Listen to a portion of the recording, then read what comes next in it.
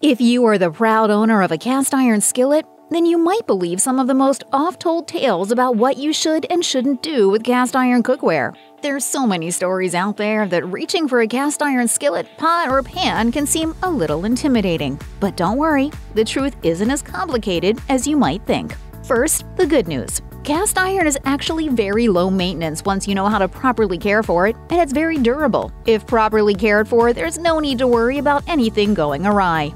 There's an idea floating around the cast iron community that the pans are delicate, but there are some that have stuck around through generations. Need proof? Head to an antique store, estate sale, thrift shop, or auction. Chances are pretty good that you'll see some cast iron cookware that's been passed down for years. And that doesn't really make you think delicate, right? The biggest myth around cast iron skillets is that they cannot be washed with dish soap, as it'll ruin the seasoning. Though dish soap is made to strip oil, it cannot remove the skillet seasoning because the seasoning itself is not just a coating of oil. You build up a skillet seasoning by pouring a small amount of oil into the hot pan and smoothing it over the surface with a paper towel. By heating the pan as you smear the oil cooks onto the pan and chemically attaches itself to the metal. While you definitely shouldn't soak the skillet in soapy water, using a bit of dish soap and warm water to clean your pan will not do any long-lasting damage. After your skillet has been cleaned, you should re-season it too. It's another falsehood that pre-seasoned pans don't have to ever be seasoned again. To do so, you can place the skillet on a burner set to the highest heat to let the remaining water evaporate. After the skillet is dry, just add and spread your oil. When it smokes, smear it around again and remove it from the heat to cool. It's that easy. Now there's no more kitchen confusion. About cleaning your cast iron, at least. I'm so glad you understand. No, he doesn't understand. I understand. I understand too. One other myth that might have you scrambling is that you cannot use metal utensils to cook and handle the food you have in your cast iron skillet, pan, or pot. The truth of the matter is that it is perfectly safe to use metal spatulas, spoons, and more. This idea goes back to the concept of the seasoning and metal being dainty.